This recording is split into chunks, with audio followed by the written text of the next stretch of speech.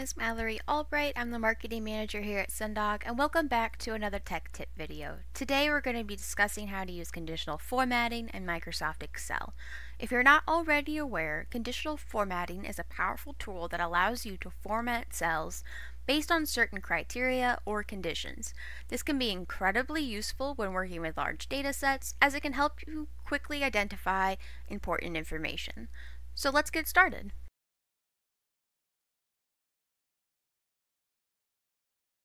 So the first thing I'm going to show you before we get into conditional formatting is how to format as a table. This is a great way for you to dig through all of that data, but narrow that in to a specific topic or set of numbers that you're looking at without having to do it manually. So real quick here, we're going to go over and I can click on any one of these cell blocks and I'm going to hit Control A. And now it created a whole bounding box around my data sheet. So everything's selected that needs to be selected, and I'm going to stay in the home ribbon. And I'm going to go over to the Format as Table. And I'm going to choose whichever one of these styles fits best for me. I'm just going to do this purple one. And it says, where's the data from your table? You get A2 and D24, so that matches up. First row is set that I really need is A2, and the last is D24. And then you have the option here to remove and keep headers. You have a little checkbox, and we'll want to keep it for this because it has date, product, region, and amount. So we're going to hit OK. So the next thing, this is what I use on a day-to-day basis. So I go over to my header section, and you see now that it's purple and that we have a little drop-down button. So I'm going to hit the drop-down button for region. And you see it has everything selected, so I'm seeing every single country that's totals and amounts here. So I'm going to deselect by just clicking the button next to select all, and let's just get the totals for Germany. And now it just blocked everything out that wasn't Germany, so now I can just look at Germany as a whole, but I can keep everything in one Excel sheet, so I don't have to go and make 20 based on each country. So that's a quick little way to format your tables, but let's get into some conditional formatting.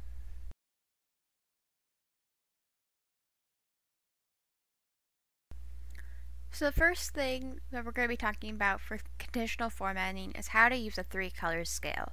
A 3-color scale helps you compare a range of cells by using a gradation of 3 colors. The shades of the color represent higher, middle, or lower values. For example, in a green, yellow, and red scale, you can specify the higher value cells have a green color, middle value cells have a yellow color, and the lower value cells have a red. They'll all be based on your preferences. So now, how do you do a 3-color scale conditional format? So we want to make sure that we have one or more cells selected in order to apply this. So I'm just going to select all of column D. I'm going to stay in the home ribbon and go all the way over to styles and conditional formatting.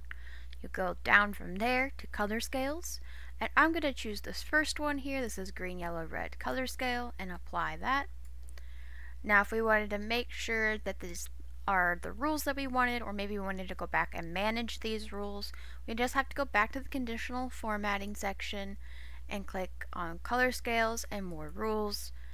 It says format all cells based on their values, format all cells that contain, format only top or bottom, format only that are above or below average, or format only unique or duplicate values, or use a formula to determine which cells to format. It also has edit the rule description, so right now we're at format all cells based on their values, format style a 2-color scale. Let's change that to a 3-color scale, so we have the minimum being red, our midpoint being yellow, and our maximum being green. We're going to hit OK. And now you can see on the side, it definitely did put all of our numbers in the order from highest value to lowest value. So that's a quick way that you can organize your information based off of the highest or lowest value using a 3-color scale.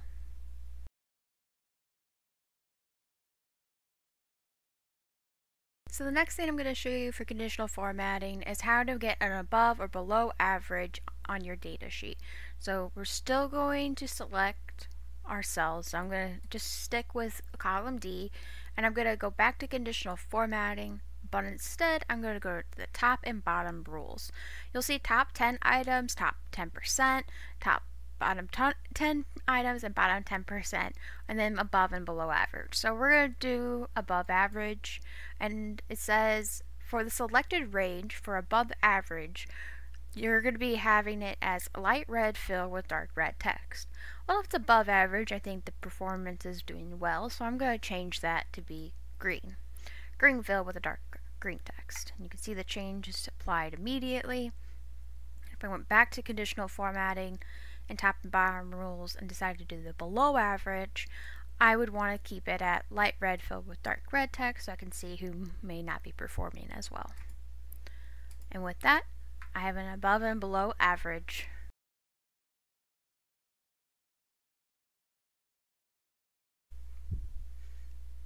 So the next piece of conditional formatting that I'm going to show you is how to do conditional formatting with an icon set. So once again, you're going to select your column or cell, go to conditional formatting, and go to icon sets. You'll choose the image of your choice. I'm going to choose one of these indicators, and you can see it automatically applied that rule to our column. But let's say that's not exactly what you wanted and you wanted it to be based more on the value. No worries, just go back to your conditional formatting, go to icon sets, down to more rules, and from there you have format all cells based on their values. It has format style, icon sets, icon style. Go make sure that you have the image that you want, otherwise you'll have to go back and change that later. And now you can display each icon according to the rules. So when it is greater than or less than a certain number, or when it's greater than or lesser than another number, will indicate which icon goes where. Next to the value, you'll have your greater and lesser than or equal to options, and you have the choice to change from number to percent, formula, and percentile. I'm going to change these to number. I'm going to put 500 in this one, and I'm going to do 100 in this one, and I'm going to hit OK. And now that automatically applied my new rules to the set of data that I had selected. So that's how you can do a conditional format with icon sets, and you can change those values at any time. So go ahead and give it a try.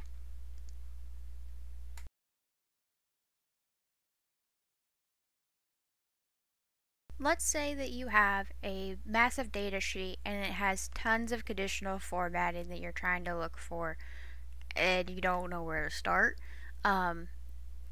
Stay in your home ribbon and go all the way over to the editing section and click on the find and select. There's an actual conditional formatting section, and if you click on that, it will automatically highlight any cell that has some kind of conditional formatting to it. So hopefully that search is a little bit easier for you, so you can find what you're needing faster.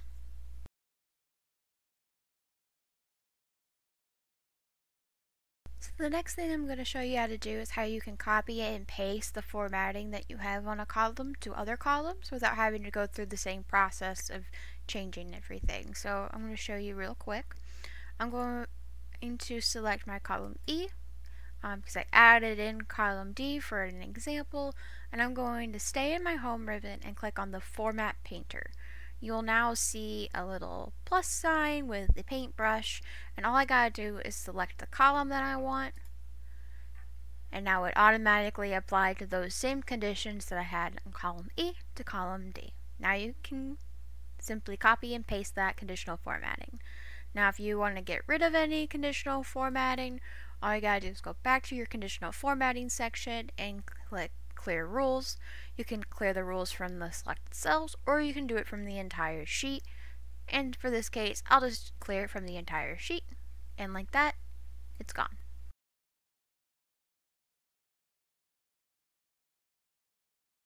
So the last thing I'm going to be showing you today in regards to conditional formatting is how you can manage all of the rules that you've applied, or at least where to go and find to do that.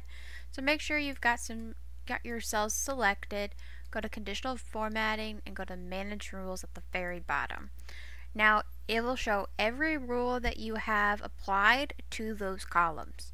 So I have a couple things based off of what we've done in the past. We have gradient, color scale, above and below average, and the icon sets.